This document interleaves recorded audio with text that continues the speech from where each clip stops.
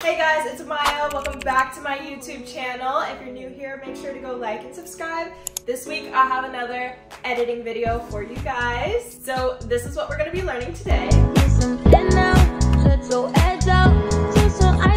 Also, make sure to go follow me on Instagram and TikTok to see my other videos. Alright, to do this video, we're going to start by filming. So I'm going to film the same motion. One is going to be from further away. The other one is going to be a close-up. You want to make sure that the timing's the same, although you can fix this later. So we're going to open up Capcut desktop. If you want to fast forward to the app version, it's in this video. Just click on the chapters. I'm going to start by cutting out all the videos I do not need and only keeping the ones that I do. Again, for this clip, you want identical clips, just one from the back and then one closer up. If the videos are the exact same timing, it makes it 10 times easier to edit, just letting you guys know. I am using a MacBook, so to expand the timeline, I'm just gonna zoom in with my two fingers. We're gonna start with a close-up clip. I'm gonna go to remove background, click custom removal. There's gonna be the smart brush and then the smart eraser. I'm gonna take the smart brush and start highlighting the picture that I'm using for this video. And with using that smart brush, it's gonna do stuff like this. Unfortunately, you're just gonna have to go back in with the eraser and clean that all up. And I know, because I really be wanting to go to war with Capcut when it does stuff like that, because girl, we ain't got time for that. It does take a minute to apply the cutout, so just be patient with the program. You don't want to move too fast because then it's gonna get messy and ugly and not cute. Now, Capcut desktop is real ghetto. They need to update it real bad because for some reason I'm not able to see it without the background unless I hide the track. I don't know if you guys saw that, but I had to press V and then click it and then unclick it, and then that way I can go in and clean up whatever I need to still clean up, if that makes sense.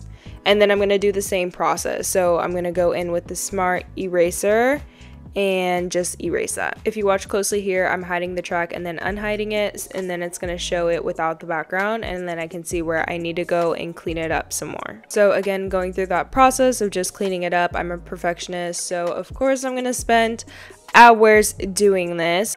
When I'm happy with my results, I'm just gonna look through it, and I'm actually gonna go to the first clip, and right where I'm pushing it forward, I'm gonna take that clip that's close up and cut out, and I'm gonna overlay it. So basically I'm just adding it on top. And now this is where it gets a little bit tricky, but I'm basically gonna match that overlay on top so that they're the exact same, and then we're gonna use keyframes to lock that position in. So I'm gonna click basic, and then the little diamond is the keyframes, and then as I'm pushing it forward, I am making the cutout bigger. It automatically adds keyframes for you, so all you have to do is worry about making it bigger as the clip goes on, and then you'll see me do that here. It's easier to do this when the video is paused and you're just clicking through the video and then making it bigger as you go. I realize that my wrist shouldn't be in that part because it makes it look less realistic, even though this is not really a really realistic video anyway, but it looks a lot cleaner when just my fingers are there, so I'm just gonna go in and clean that up again. Again, I don't know why Capcut's so stubborn and it shows the background, but I'm gonna use that V button to just make that go away, and you should get something like this. And then the last part that we have to do is the ending, so it's gonna be the exact same thing except in reverse. So we're gonna start out with it big, and then as we're clicking through the video, I'm shrinking it to make it smaller. And then again, this is using the keyframes tool, so it should automatically be adding the keyframes for you since we did that in the beginning. Alright, perfect. And when you're done with that, you're just gonna look through it, make sure you're okay with it. I'm okay with mine. I think it looks pretty great. I can't spend any more time on this, quite frankly. Oh, well, I guess I did end up spending more time on this, which is surprising to no one. Let me know in the comments if you're a perfectionist. Let me know I'm not alone. But anyway, we're going to export this bad boy in 4K, and the ending video should look something like this. Now I'm going to show you guys the app version for those who use your phone. This is my cute cat. Her name is Kiwi. Alright, first step is filming, and Kiwi was being such a butthead. She wanted to be paid. Your two clips should be the same motion, just one close up and one further away. We're going to start with the close up one, go to background removal, and then we're going to click custom removal and basically remove everything that is not the cat. I like to use the quick brush and the quick erase because it's so fast and it's very easy to do. Now that the background's removed, I'm going to create it as an overlay, and then we're going to use the keyframes here, okay? So right where I'm about to push her out, I'm gonna make the cutout the same size and then add a keyframe.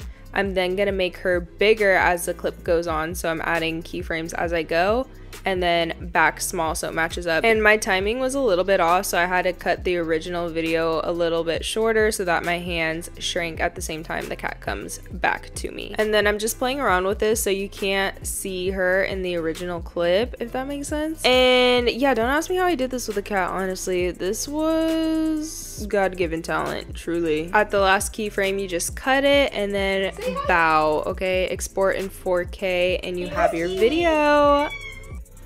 And that is it for this tutorial. Make sure to go follow my YouTube channel for long step-by-step videos and follow this account for more videos. Bye guys! And that is it for this tutorial. Again, make sure to go like and subscribe to this YouTube channel. If you want to follow me on my other platforms, they're going to be in the bio. I will see you guys next week. Bye! Red, booties spank me when I get bad. I'm in LA, Rodeo Drive. I'm in New York, Madison Ave. I'm a Barbie girl, pink Barbie dream house. The way Ken be killing shit got me yelling out like the scream house. Yelling out, we ain't selling out. We got money, but we ain't lending out. We got bars, but we ain't billing out. In that pink Ferrari, we pillin' out.